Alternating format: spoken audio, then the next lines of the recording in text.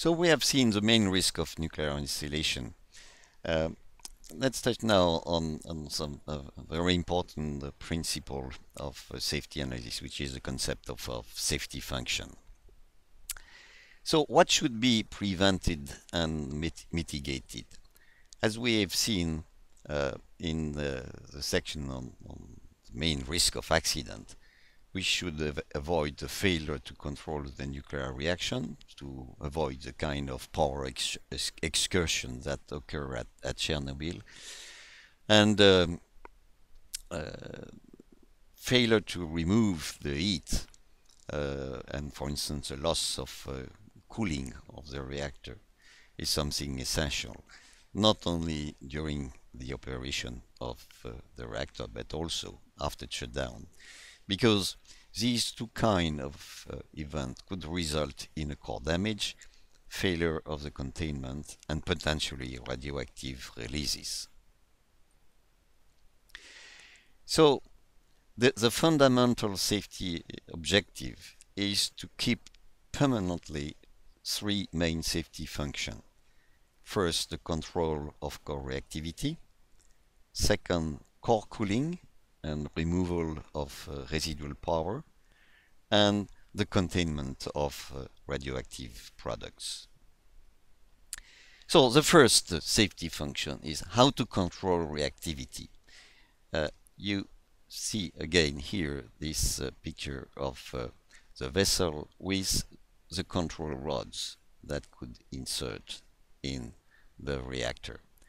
So these control rods can fall by gravity, and another way of controlling reactivity is to inject boron in the water of the reactor, because the boron is a nucleus that capture neutron.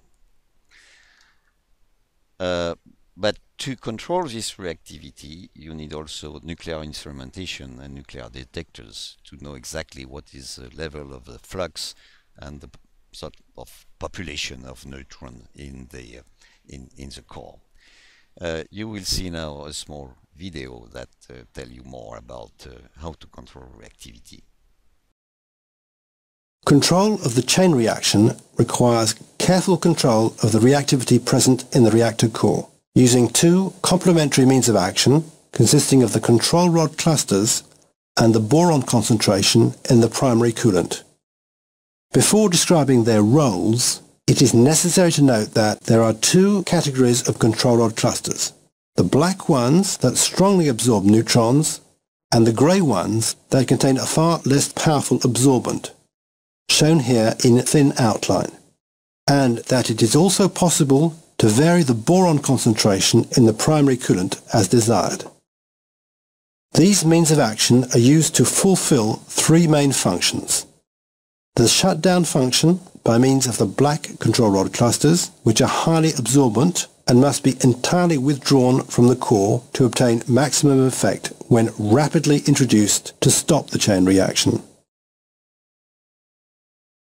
The compensation function, which consists in approaching criticality when K equals 1, mainly by adjusting the boron concentration, but also by control rod cluster movement.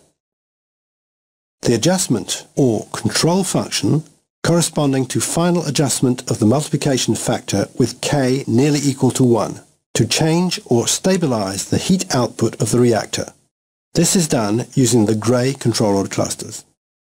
Let's now see how the 53 control rod clusters of Electra 1 are used, which are not individually controlled, but moved in banks of 4 or 8 clusters, positioned symmetrically. There are one group designated R, consisting of 8 adjustment control rod clusters, which are of the grey type.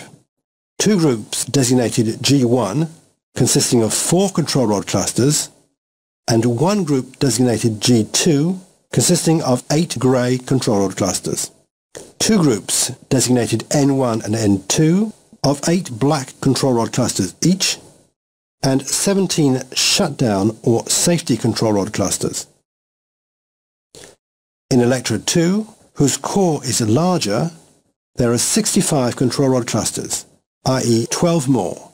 Specifically, 9 adjustment control rod clusters instead of 8, the same number of grey control rod clusters, the same number of black control rod clusters, and 28 shutdown control rod clusters.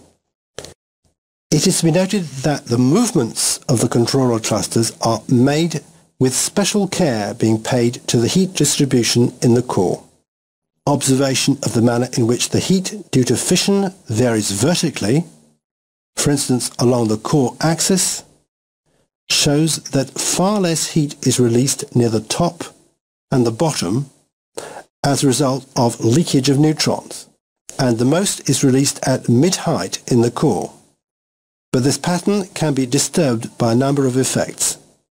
For instance, if the highly absorbent black control rod clusters are introduced, less heat is produced in the upper part and more in the lower part, with a substantial risk of local overheating at a constant overall heat output. If, on the other hand, the grey control rod clusters are introduced, the effect is far more diffuse and therefore acceptable. But the ideal approach is to vary the boron concentration in the water, as neutron absorption is then uniform and there are no disturbances in the core. For this reason, when operating at full power, the boron concentration is adjusted so that all the controller clusters are in the up position, except for a few grey controller clusters that are assigned to control, and which are only inserted a small distance into the core. Furthermore, there is a device that constantly compares the amount of heat released in the upper half of the core to that released in the lower half, so as to be able to detect any major imbalance in the heat distribution. This is a safety concern. So the second safety function is to ensure permanently cooling of the system.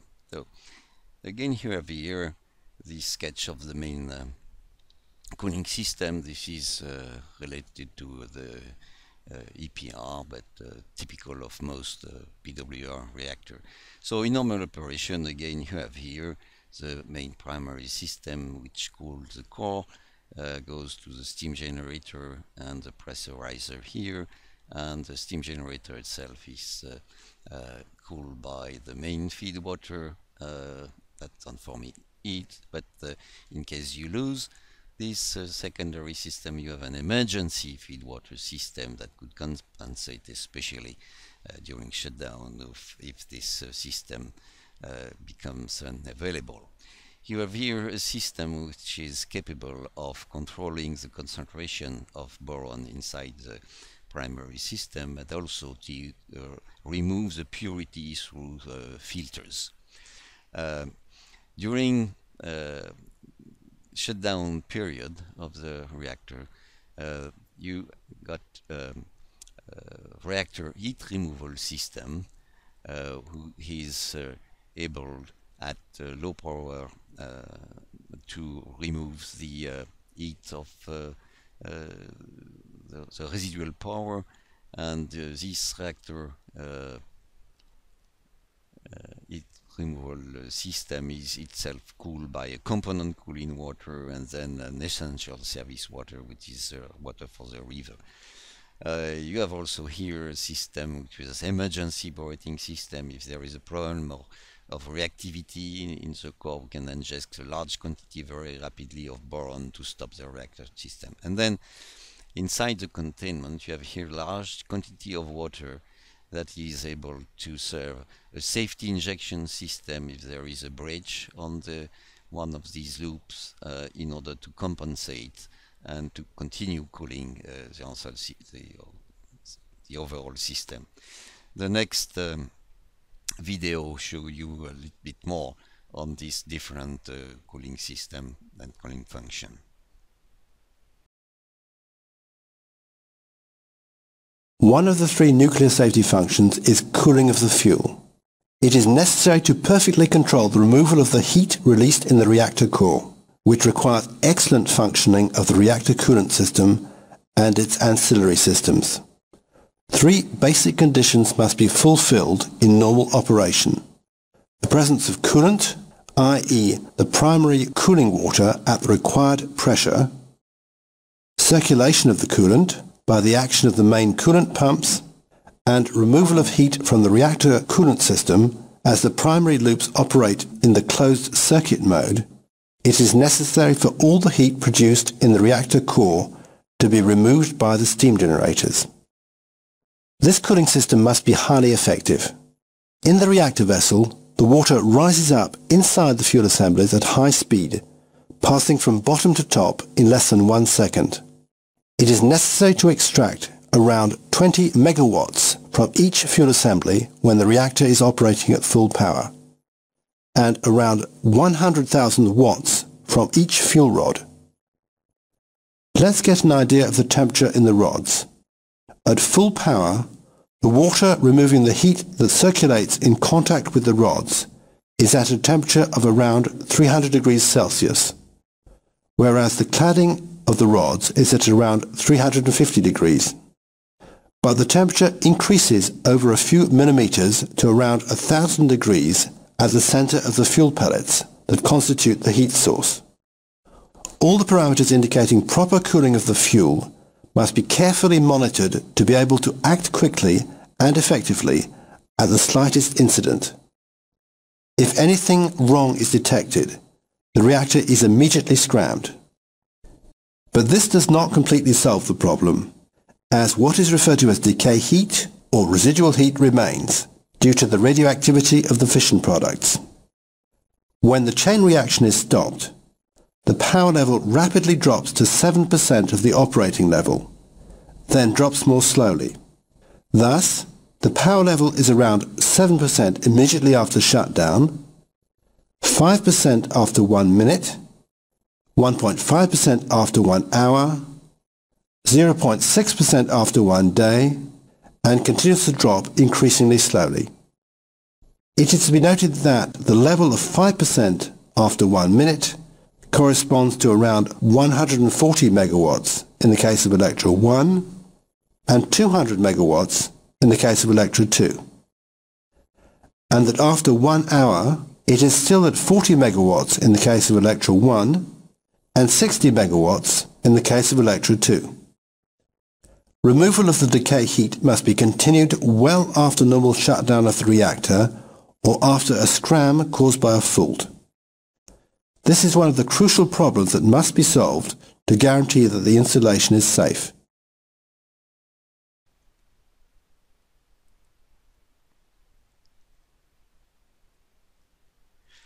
Okay, as was already mentioned, it's very important not only to cool the reactor during normal operation but also after shutdown. And this picture gives you an idea of the power after shutdown that needs to be extracted from the system in order to control the temperature. So starting from 100% power at the initial, that's 1 second after the shutdown, you still have 7% of the thermal power. And so after 1 hour, you have 1.5%. So this is, and 1 year after, you have about 0.6% of the initial power. So this is very important, and usually the problem is not so much during the cooling function is not so much during power operation, but it's after shutdown to ensure that there is always a capacity to extract this heat. You will see now in the next video a little bit more details than that also.